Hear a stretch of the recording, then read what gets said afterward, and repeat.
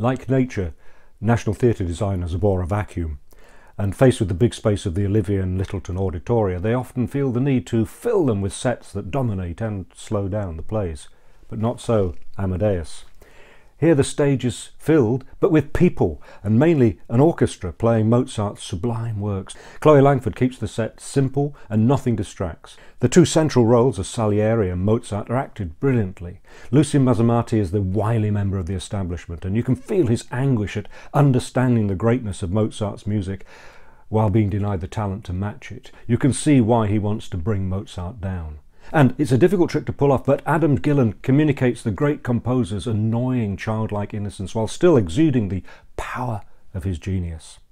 There's so much in Peter Shaffer's play that a revival is more than merited, and it's brought out vividly in this bold production directed by Michael Longhurst. I give it 5 stars.